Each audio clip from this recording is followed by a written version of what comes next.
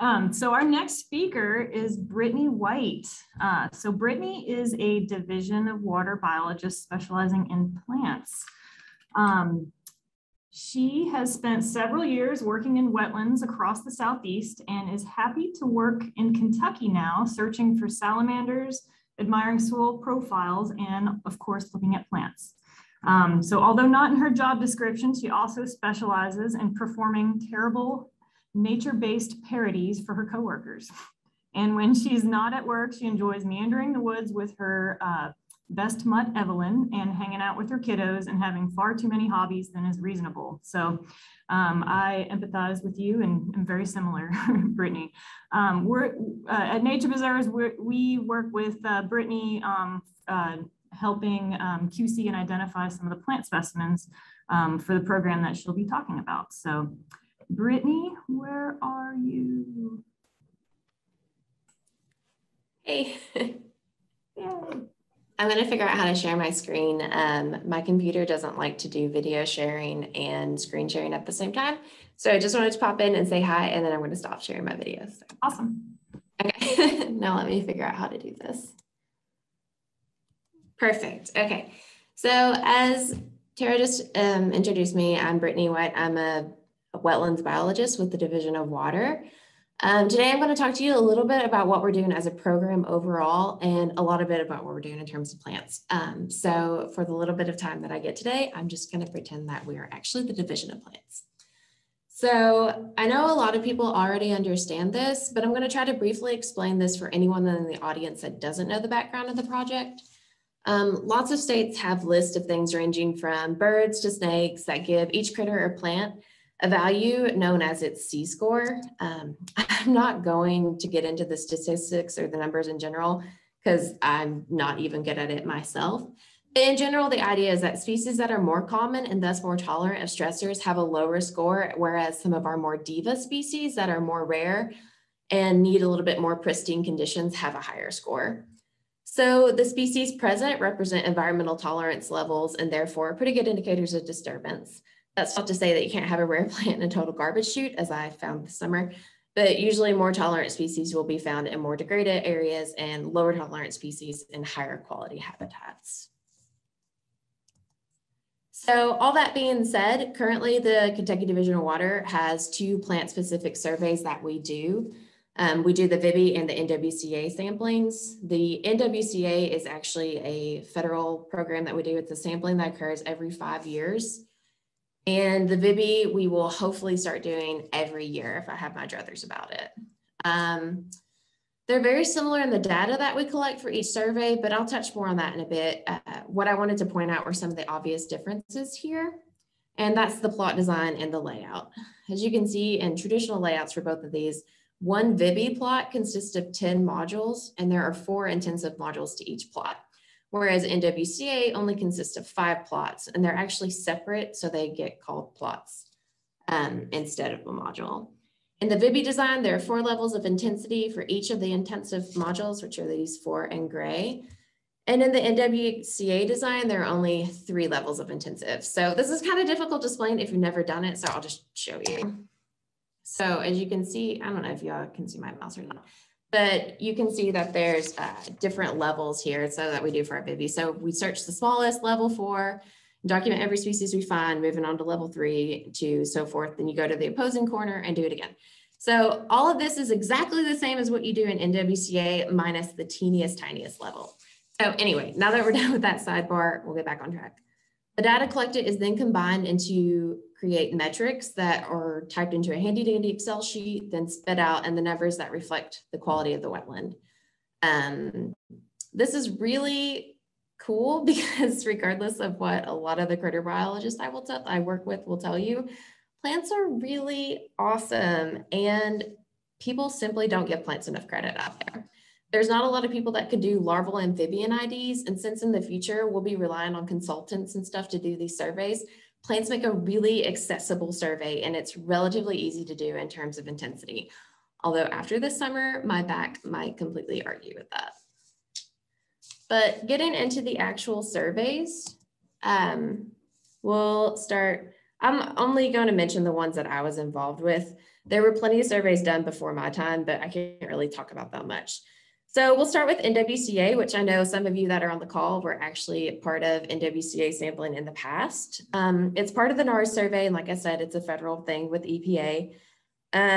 So it goes along with lake surveys, which I believe is next year, rivers and stream surveys, stuff like that. The NWCA survey happens every 5 years, and this was the first year I was involved with it. So NWCA is cool because the data will show current and long-term trends in wetland conditions, both in Kentucky and on a national level. With NWCA, you don't just do the plant surveys either. It also examines things like the chemical, physical, and biological integrity of wetlands. We do things like soil and water sampling, document disturbance in and around the wetlands, and things like that. I'll show you some pictures from that later because there's some fun ones. But the map shown here is our 2021 sites. There were 12 sites total, and we ended up doing 2 revisits. So the NWCA survey collects a plethora of information. Each plot gets a species list. Each species is given a height class, regardless of whether it's woody species or not, ranging from as small as 0.5 meters all the way to greater than 30 meters, as well as percent cover for each species. For the tree data, any species that has a DBH greater than 5 centimeters, it gets tallied, and snags are also listed and measured. You also get to document floating or submerged vegetation, bryophyte cover, and abiotic information as well, like bare ground, leaf litter, surface water presence, and its depth. This isn't exactly everything that's created, but you kind of get the point. So here are some examples of the data collection for the for this year's NWCA. This year, it was completed completely electronically, which was unfortunately not without incident, but through gritted teeth, I will say that's okay. The first image you see is the tree form, where you put in the percentage of woody species and height classes, and also where you put in the tallies for DBH. This was a fairly contentious form for me this year, because on the other screen, I'll show you, you put in a height class there, but then when you pull up the tree species, you should be able to divide the height class amongst the tree species. And that didn't always allow you to do that. So regardless, we'll just go past that. The second picture, like I said, shows you all that you need to know. You enter your species, you select which corner and depth and level you're in, give it a height class and a cover. And you can also select if this is an unknown species, and I'm looking at you grasses, or if your plant was collected as a quality assurance plant. So from there, if it's a woody species, you can go ahead and enter that data too, and that'll flip you over to that tree species form that I was showing you. So even though I'm grumbling a little bit about the app, I will say my data collectors weren't always plant people. So to save me from having to phonetically say everything like elamus, which was just a pain for me, it has a drop-down list of plants. So they didn't have to decipher anything that I was trying to call out. And I could totally just give them a few letters and the correct genus would pop up. So that was phenomenal for me. So now that that's out of the way, here are a few examples of us setting up the plots. The first is that Ballard WMA, and it was actually a traditional circle layout like I showed you earlier. And Becky here, it was leading the setup. She's got her compass out and she learned to rock this. I'm not very good at going straight, so it didn't work out for me. The second image is from Laurel County. According to the landowner, the property was a former strip mine, and it was also used for cattle up until I think last year, maybe. Anyway, the wetland is more narrow, and thus it didn't get a traditional plot layout. It was also Typha-dominated wetland, which I don't know, I kind of like them because it's kind of like trying to find hide and seek with the Typha, and it keeps me a little bit sane. So another 2 examples are Becky into Kentucky Lake, and the second is both the soil plot and some of the veg plots in the very, very mucky Mississippi River near Bayou Duchesne and Obion Creek. This was a stupid hot day and the Mississippi felt like bathwater. So I really don't want to be that person, but I was secretly happy that there were not many plants on this site. So, and the moment that you have all been waiting for is the highly anticipated Kentucky VIBI. So how do we look to use the VIBI in the future? Where are we at with the VIBI? All these good questions. Hopefully I can answer some of them, but we're still working on it.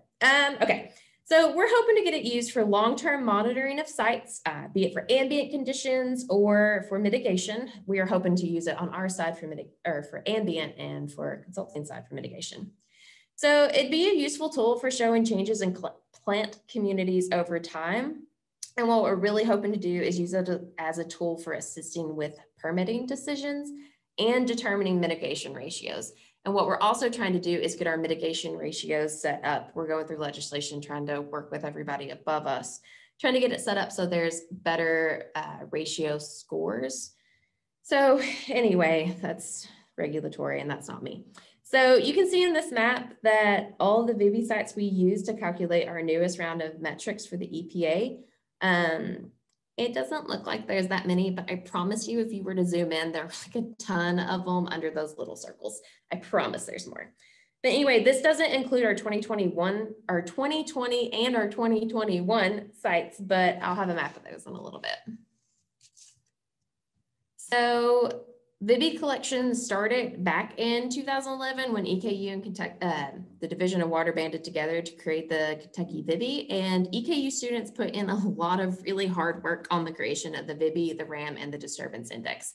I just want to clarify, I was not one of those students, so I'm not tooting my own horn over here, but I am genuinely appreciating them because after being involved in this, it is tough. So even though the VIBI looks a little bit different now than it did when they did the work, it still is providing a solid backbone for what we're trying to do now. A lot of the data collected is the same as the NWCA sampling. You know, you're looking for species coverage, woody stems, DBH, moss, abiotic factors, all the good things. So we've been able to use the VIBI as part of our validation of the Kentucky RAM, a wetland rapid assessment method, which we're hoping to also get pushed through soon, but you know, I'm not gonna cross my fingers here. Anyway, now all that being said, there is a caveat to all of this. The last VIBI that EKU developed was a geometric method that did an average C-score and an invasive species cover.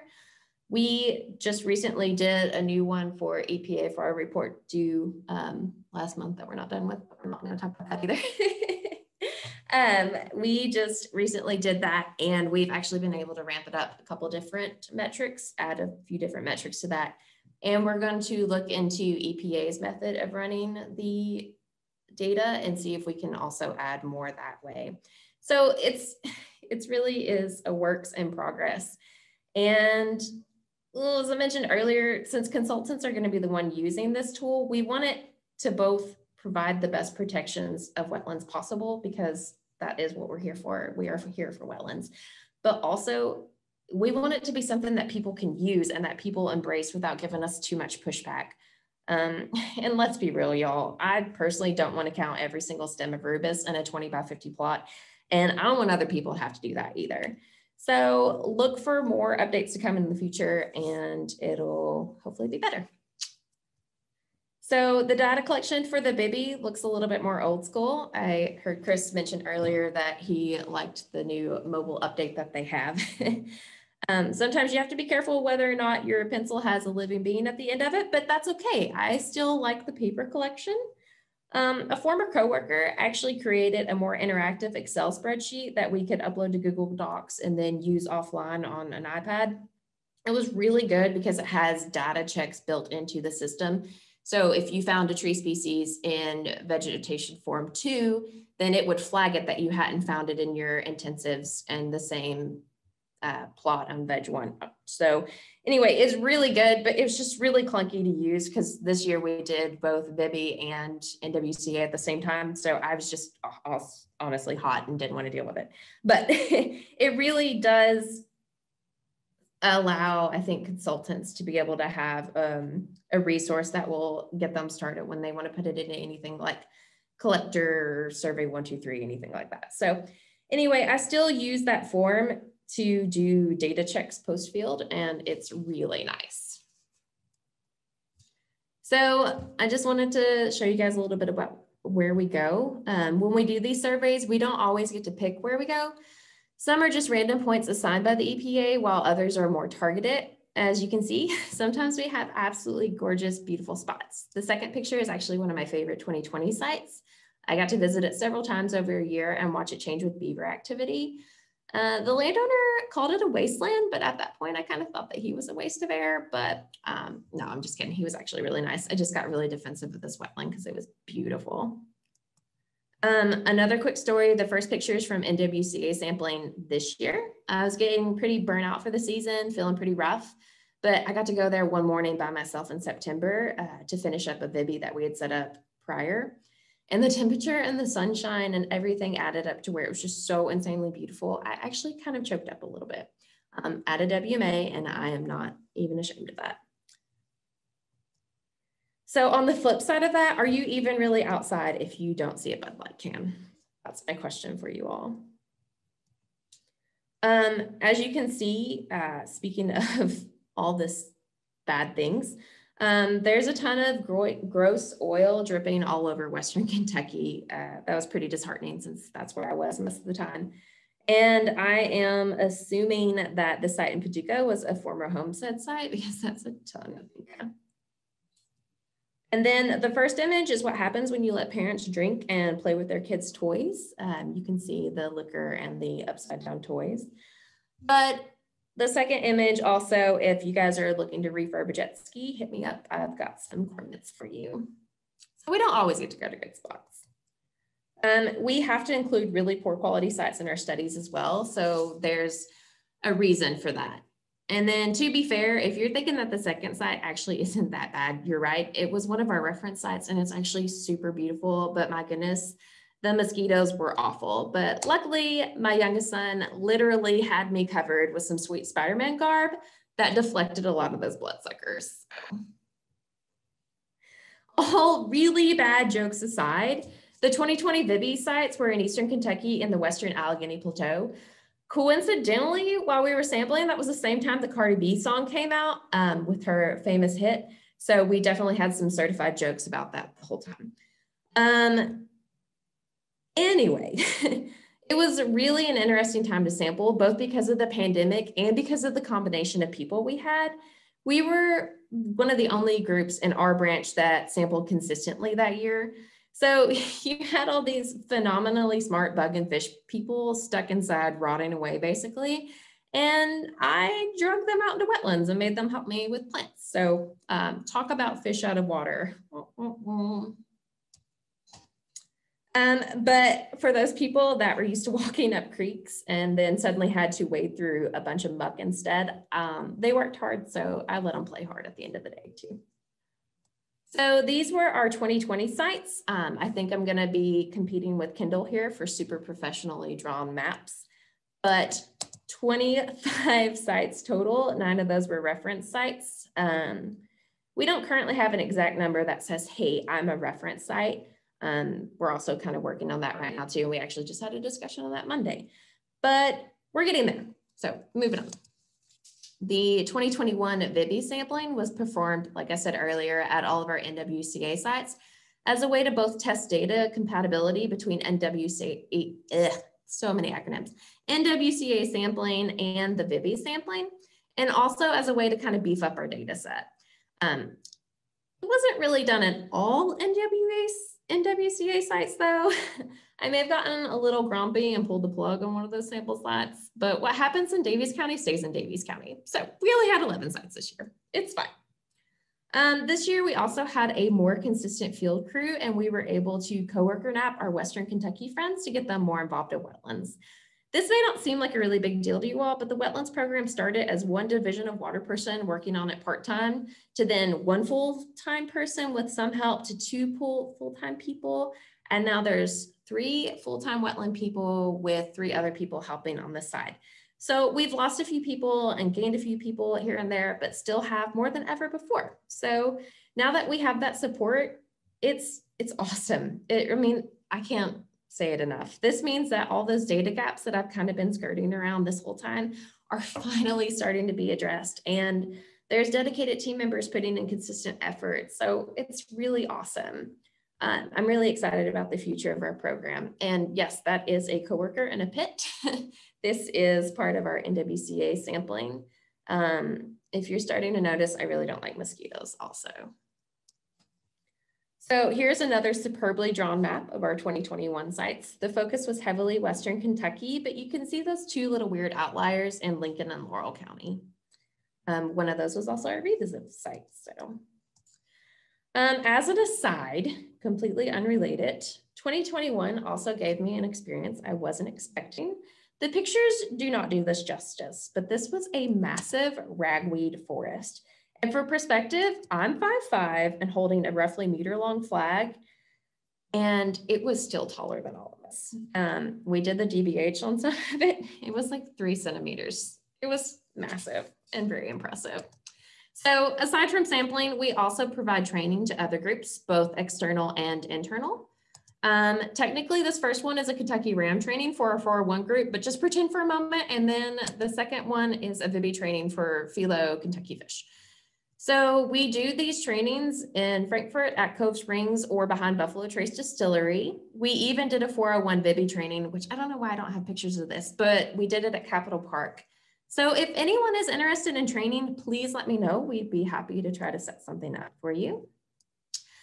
We also try to include opportunities for in the field education moments. Our group is a great, wonderful group of naturalists, and we have so many different interests, even if we're not specialists in it. So it's always wonderful to exchange knowledge with each other. You know, we did like a little Carrick's group every time we could get a chance to pull a bunch up together. And then it usually ended up me pointing out to my coworkers why trees are the absolute worst and why I refuse to look up. But it was fun. So I know this is a plant group, but like I said, we are the wetlands program in general. So on top of plant sampling, we also do the Kentucky Ram, as well as avian surveys, water chemistry, and amphibian sampling. So I just wanted to touch on those briefly so you can see all the other cool things we're doing in wetlands. Jacob was doing our avian surveys. He just recently got an opportunity to move closer to home and work for NRCS. So we don't have quality cameras to be taking pictures of birds. So here's some photos of him and his equipment instead. So he got to do some pretty cool stuff, and we're sad he's gone. Our amphibian surveys are probably the most intense surveys that we do on the regular. NWCA was a beast, but that's okay. So we get to dress goofy and carry these military backpacks full of modified minnow traps in them. Then we set them out in transects, dip net, and come back the next day and sort through the contents in a bucket. And believe it or not, these little homemade traps actually catch some cool stuff. So it was pretty exciting.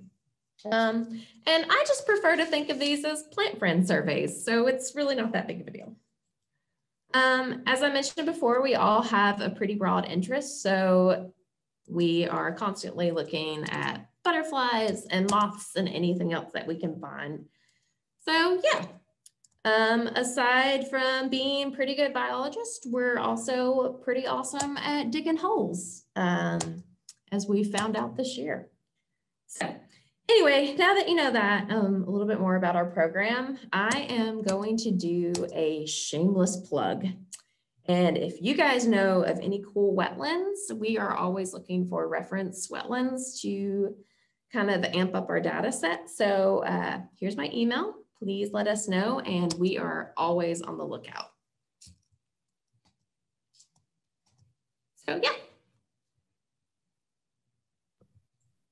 Thank you, Brittany. One question for you.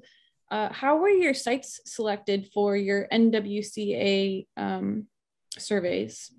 So the NWCA, the EPA actually sends a list of different sites that they target with GIS. And then it's our job to go through each of those sites. NWCA doesn't require the traditional 3 sets of wetland things, so plant, hydrology, soil. So if you have any one of those 3, you get to count it as a NWCA site. So yeah, you just start at the top of the list, work down, and hope that landowners give you permission, and hope that it has at least one of those 3 criteria for wetlands. Okay, a second question from John Abrams.